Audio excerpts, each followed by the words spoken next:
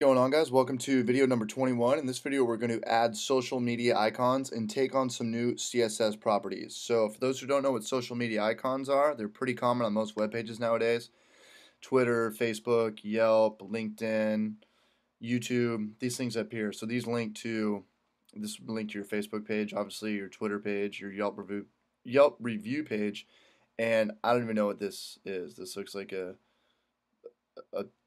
flower or something trying to grow out of the ground, but whatever. So this is what we're going to build. So first things first is we need to track down some free social media icons. So I'm going to open up a new tab, Command T. I'm going to go over here and type in free social media icons. I'm going to pull this up, bring the browser down. And I was just on this one, and this site looks pretty good. vandelaydesign.com. Just go ahead and click right here. And okay, so you can scroll down and you can pick and choose which style you want to go with. Some are a lot cooler, different than others. These are pretty cool. I think I'm just gonna go. I want to go with something simple. What's this going on? Page peel. That might be a little bit too much. You want to pick social media icons that kind of fit your theme. So if you're doing like a portfolio or something kind of cartoony, this would look ideal. Something a little bit more professional, I'd go with something like this. But I'm just going to go back up to the top and grab the first one. Right here, elegant theme social media icon. Let's download these. Scroll down here, download. Now, give it a second. I want to pull these to my desktop. So I'm going to minimize this. Where's my downloads? Elegant media icons. I'm going to pull it down here to the right hand side. Replace. And close this out now. And where's our root folder? Okay. So I'm going to open up Elegant Media Icons folder. And we want to go into the PNG folder. And all I want is, I think just Facebook and Twitter. So I'm going to go ahead and grab the Facebook.png, bring it down here to my desktop. And where's the Twitter? Where are you, Twitter? Okay, it goes by alphabetical order. And you can pull as many down here as you want, but just for the sake of the video, I'm just going to do two. If you do two, you'll understand how to put more in because we're all going to do them the same way. So from here, I'm going to go to my Village Park root folder. I can close this out now. And I'm going to go to images. Because before we put our logo just in the root folder, we didn't put it in our images folder, but we might have more images than I thought.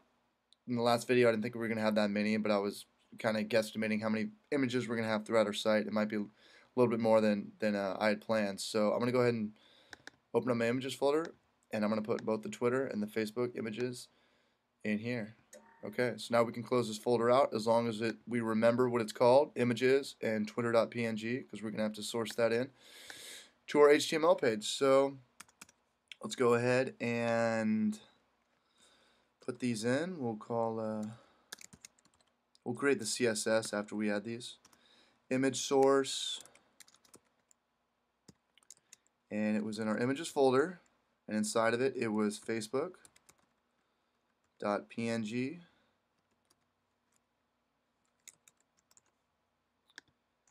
And our other image was images folder, Twitter.png. Go ahead and close that out. Okay, so I'm going to open up my browser. Where's my browser? Right click on index.html. Perfect. Okay, but I don't want them there. I want them further over to the right hand side. So we're going to have to create some CSS rules. And in this CSS video, I want to talk about the display properties. So let's open up our CSS. And we'll go ahead and what are we going to call this? We'll call this. Okay, let's go ahead and create another CSS rule. And we'll go ahead and call this social media. You guys okay with that? Social media icons. Okay, and what do we want to have it here? We want to have, I just want to float anything in this div tag to the right hand side. close that out. That looks good. And I'm going to what do we want to do here? Okay, because we're going to create an unordered list with list items, and in these list items, I want this, whatever our list items are, to display perfectly single file horizontally. So what do I need? Display, and I want to do inline, I think. Yeah. Even though it looked like, let's go back to our browser. It already looked like it displayed perfectly inline right here, but I don't know how it's going to read on another browser. What am I on? I'm on Safari right now. I thought it was going to end up like a block. So there's things we can type in here.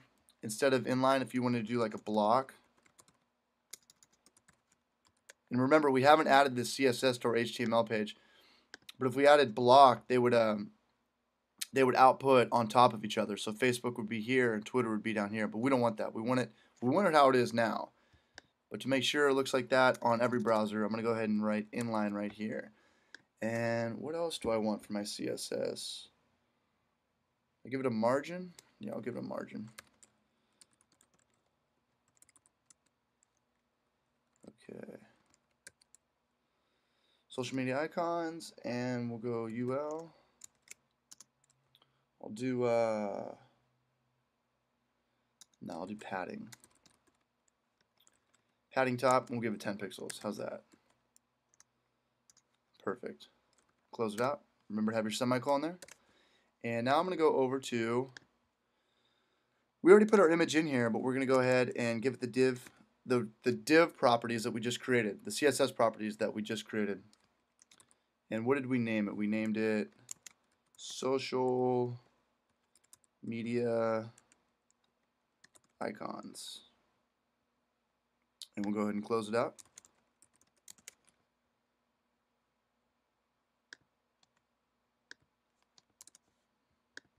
Reload in the browser. Boom. Move over there. How good does that look? It looks pretty good to me, but these aren't links. We need to set these up. And I'll go ahead and we'll do another video on that really quick because I want to keep all these videos under 6 minutes because I'm going to lose you guys if I've got 9-minute videos for each thing. So stick with me and we'll go ahead and put our links around our images for our social media icons in the next video.